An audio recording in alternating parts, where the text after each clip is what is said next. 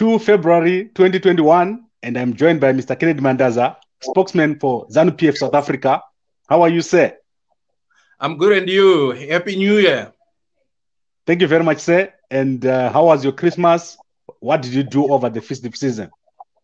No, my Christmas and the festive season was quite exciting, hectic, and I was in Zimbabwe, and I'm happy that I managed to do all what I could do. And what is quite pleasing is that we were able to witness some of the developments that are taking place in the country. Okay, and I would like to offer my condolences to ZANU-PF for the loss of a number of senior ministers in your party. Do you have any comment about the coronavirus situation in the country? It is true that ZANU-PF has lost quite a number of luminaries, but it is not only restricted to ZANU-PF. In general, we have witnessed a rise in the number of deaths in Zimbabwe due to the coronavirus, and also the number of infections were also increasing, especially during the festive season going into January. And obviously, it was a surge that had been predicted. The government did what it could to make sure that we can contain the spread of the virus. And we are happy now that the numbers of people that are getting infected is going down, and the number of deaths is also going down. And we hope that people will continue to follow through the regulations that have been put in place by our government to mitigate the spread of the virus. And what is exciting is that quite a number of Zimbabweans, even those that are in the rural areas, they've taken heed to the lockdown restrictions, and after having understood and seen how deadly the coronavirus is. So that's fantastic. I want us to go straight into the topic of the day. In late 2020, myself and yourself and other people witnessed a march by ZANU-PF to the United States Embassy to ask for the removal of sanctions. And what do you think has been the outcome? Has there been a positive response to that appeal for the removal of sanctions? Yes and no. There have been a response. Partly that to the effect that we have seen, even in the corridors of America and the corridors of Britain, they've been talking about this issue of sanctions. That means that there is an impact in terms of the call by the people of Zimbabwe for sanctions to be removed, not only in Zimbabwe, but also in those countries that are affected by the sanctions. But on the other hand, I will say the response has not been what the majority of us would have expected, because what we want and still call for is the unconditional removal of these sanctions. But sadly, the Foreign Secretary of the United Kingdom, Dominic Raab, has further sanctioned some of our people, and it is quite regrettable. They've sanctioned four people. Those are the 4 people that they've put on the sanctions list.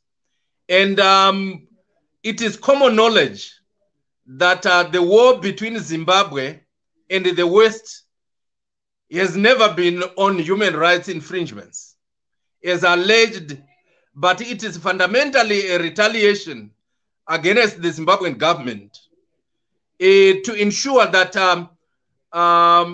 what the Zimbabwean government has done through the overthrow of the white supremacy and the neo-colonialism in Africa, and also the subsequent land reform program that took place in 2000, the British government is not happy up to today, because their kith and kin lost land, which was their source of livelihood. Besides that, Zimbabwe, because of its rich resources, the British government, which is getting dry now because they've exited the EU, they no longer have the channels that they used to have in getting resources, raw materials that have made Britain to be what it is.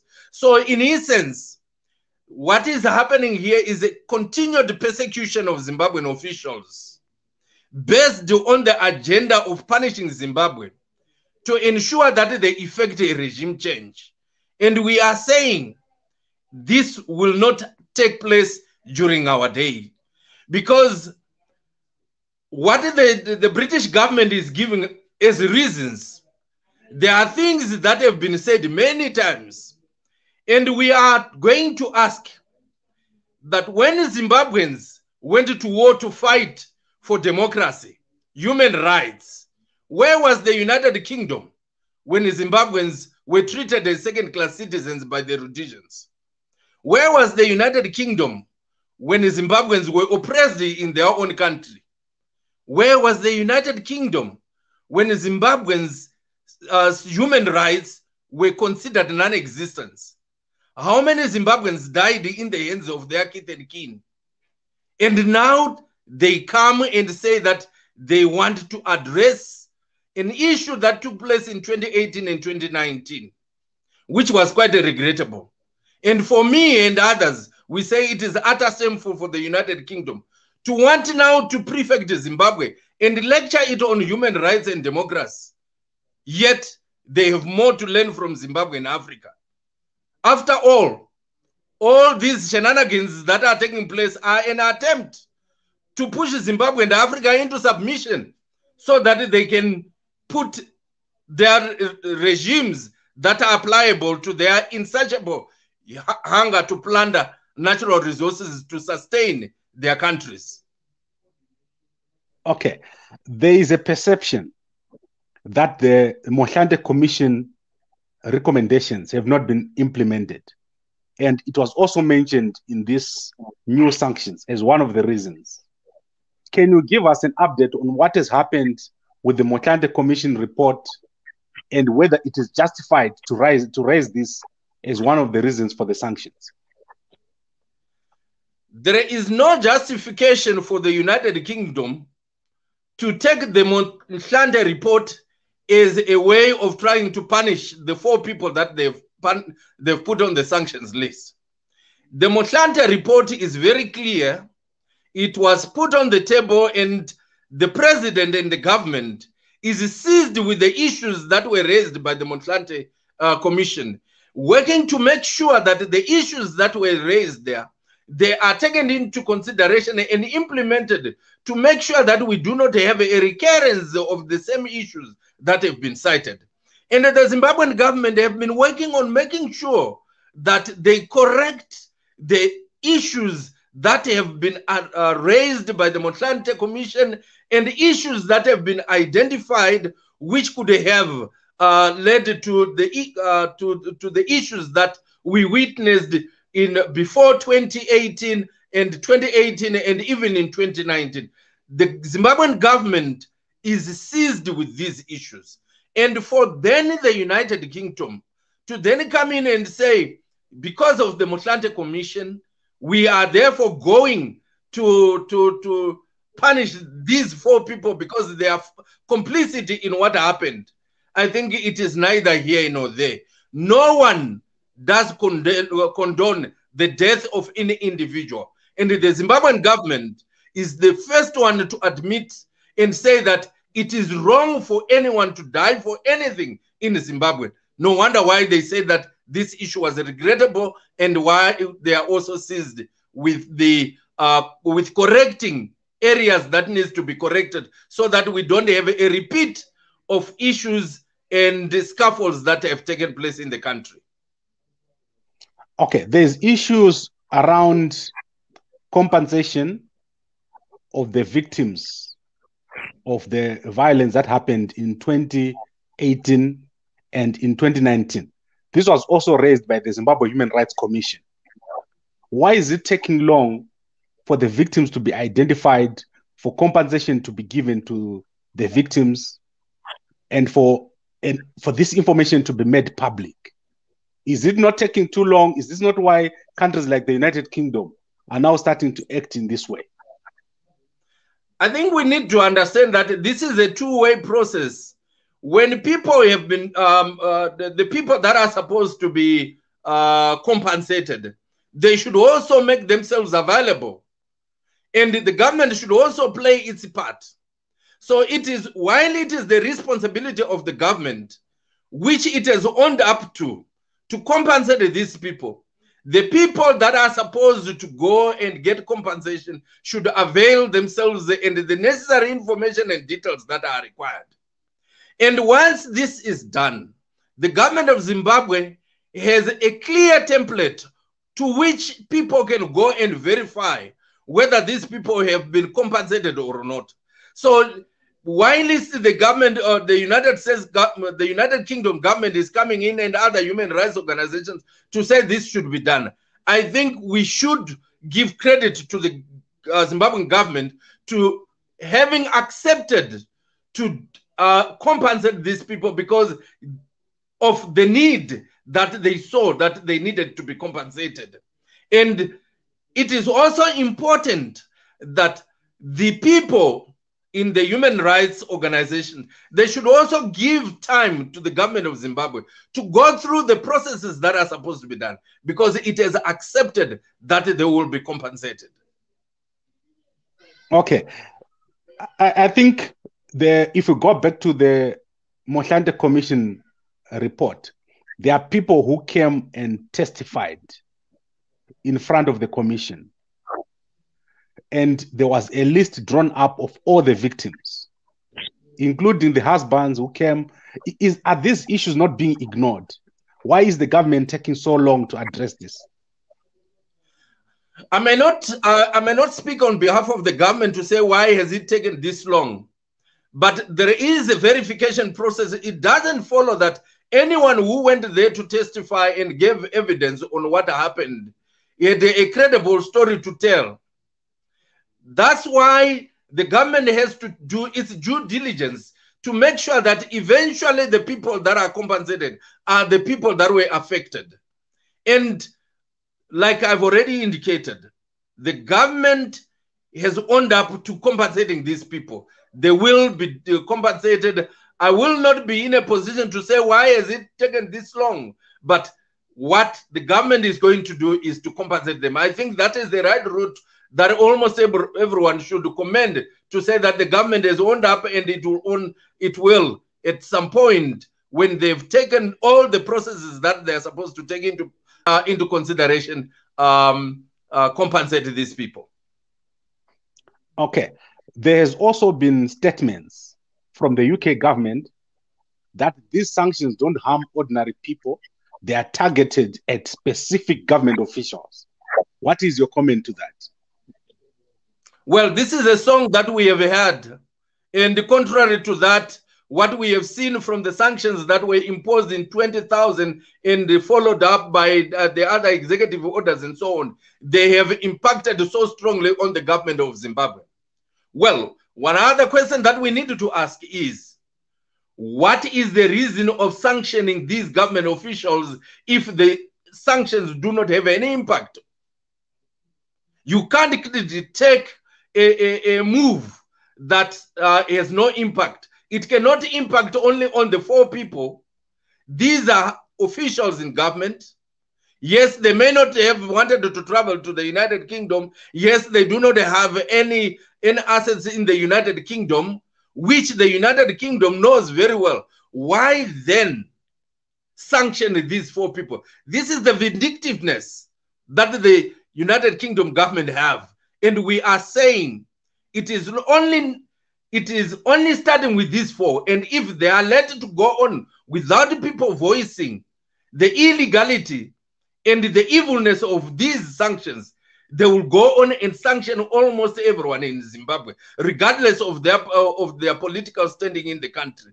They must get to a point that they understand that Zimbabwe is a sovereign country and it brooks no interference from other countries, including Britain.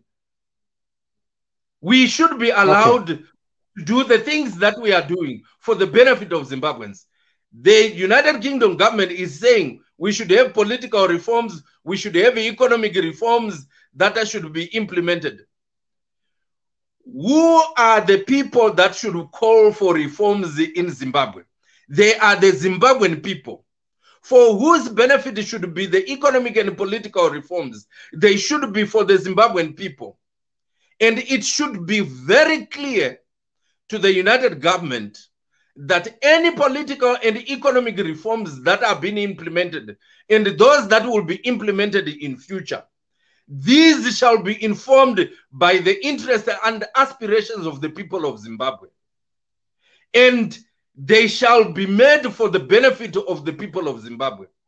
Any other economic and political reforms that seek to pander to the whims and caprices of those that are not Zimbabweans shall not be undertaken in the country because they serve no interest for the people of Zimbabwe. Okay, then we have also seen a number of arrests. So opposition members have been arrested since last year. Job Scala, Fadzai Mahere, Tendai Biti. We've also seen the arrest of a journalist, Hopo Chingono. This has brought a lot of attention on Zimbabwe. What is your comment on that? Well, you see, arrests should not be politicized. And when people are arrested, they should not be given titles of the jobs that they carry. Because these people are said to have been arrested for crimes that they are said to have committed, or crimes that are alleged that they have committed. And the presumption of innocence is still available. Everyone, regardless of his political standing or his standing in the society, we should be equal to the law. So when people are arrested, we should not get the kind of outcry that we get. Let the due processes, the court processes take their process. And when we get to a point when we are not satisfied with what has happened, that is when people should arrest. Not when a person is being arrested, you already have people that are crying. Does it mean that people who have titles or who are political figures are better in terms of the laws of the country?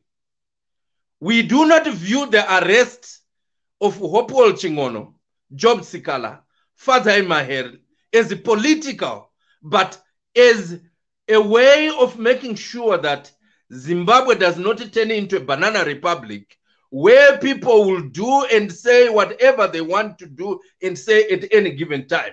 We need to be accountable. We need to be responsible citizens. We need to play to the rules and regulations of the country. And we believe that the government, the police that are entitled to that, they are doing their job. If Hopewell is innocent, he will get out of prison. If Fadzai and anyone else, they will be acquitted. Let us allow the judicial system to do its duty, and we will see that it is a credible system that is being used in the country. Okay, so it's been many, many years. Yes. Since new sanctions keep coming upon Zimbabwe. What is the next move for ZANU-PF? What are you going to do next, given that sanctions keep coming?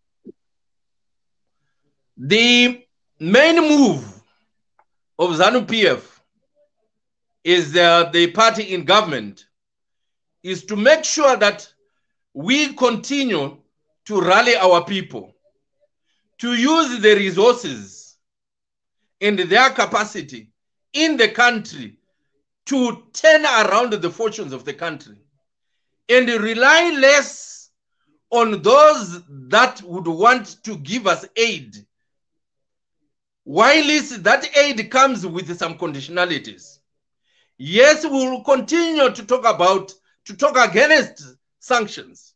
We will continue to call for their removal, because to us, they are a crime to humanity. They are a declaration of war.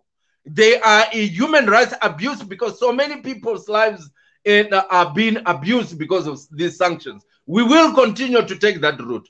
But more importantly, ZANU-PF is calling upon each and every individual to put their shoulders to the deck, to use the resources that are in the country, to use the skills that are in the country, and those of us that are out of the country to turn around the fortunes of the country, because we have the capacity to do so.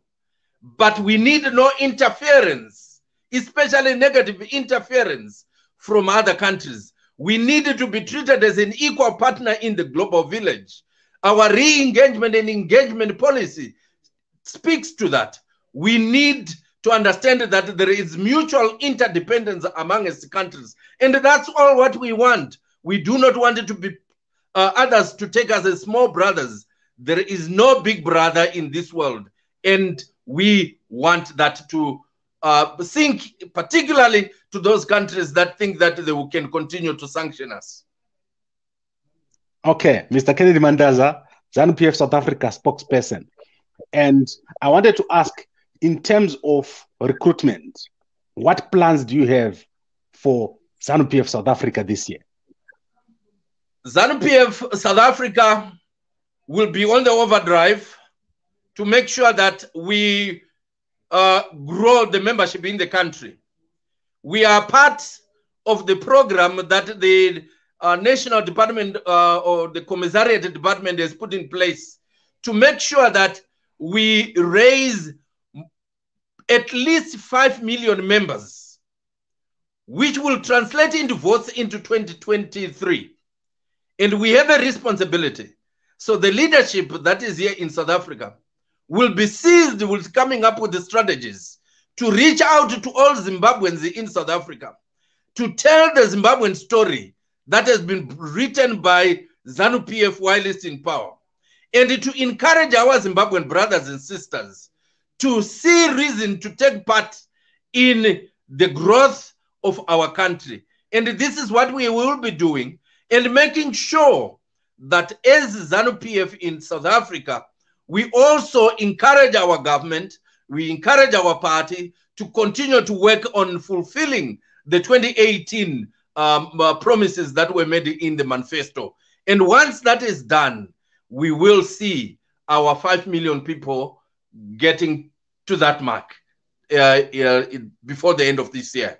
And I want to say to Zimbabweans, they should continue to watch this space, because we have good news for them, good news for 2023 in terms of our recruitment. Okay, so anyone who wants to contact Mr. Mandaza, obviously the number is on the screen, and they can contact you about membership of ZANU-PF and also opportunities in Zimbabwe. The last question I wanted to ask you is with regards to dialogue. Opposition parties have been clamoring to talk to the president of Zimbabwe, President Idi Mnangagwa.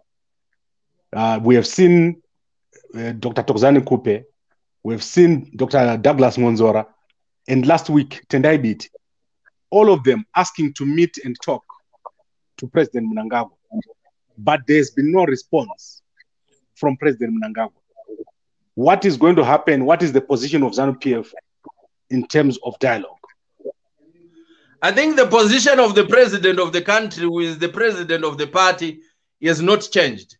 And the position of the party has not changed. It has always been the desire of President Mnangagwa, and ZANU-PF is the party that he leads, that all political actors in the country come together and discuss issues that are pertinent to the livelihoods of the people of Zimbabwe. It is for that reason that he created the political actors dialogue, which is meant for all political actors to come together to dialogue and proffer solutions to our country. And it is a welcome news that Dr. Thokozani Kupe, Douglas Monzora, even to Tendai Biti now, are seeing reason for joining this dialogue. It is important that when we talk about dialogue, the door has always been open for all political actors to join in. And those that have interest to see Zimbabwe grow, to join in the political actors dialogue. And it will be a welcome move if Nelson Chamisa and Tendai Biti and anyone else in the MDC alliance and anyone else in the MDCT and anyone else in coming with the Tokozani to go in the political actors to join in Poland and begin to engage the government that is there. And if there is need within that forum to hold the government to account, because while it might be possible for two people to meet and talk outside Poland, the official position is the political actors dialogue platform is the official platform where all actors should go and join in. And Nelson Chamisa and his MDC alliance, Douglas Monzura and the MDCT, and are most welcome to this dialogue. And it is the right thing, the right move that they should do so that they become relevant in the body politic of Zimbabwe. Right. Thank you very much, sir. I always enjoy talking to you, and I hope that we'll continue to have these conversations so that people can continue to understand the position of ZANU-PF on these important issues. Is there anything else you want to say before we close this discussion? I want to say that, fellow Zimbabweans, let us continue to mask up. Let us continue to follow the protocols laid down by our governments. It is important to do so because the coronavirus is real. It has killed so many people and there's a potential to kill so many other people if we do not take heed of these regulations that have been made by our governments. Lastly, as Zimbabweans, let us cherish and value peace, unity, and development. These are critical cornerstones for our country because we do not have any other country other than Zimbabwe. Therefore, we need to unite and work together as brothers and sisters for the development of our country. Right. Thank you very much, Mr. Kennedy Mandaza, spokesman of ZANU-PF South Africa. I'll talk to you again very, very soon. Thank you so much and most welcome.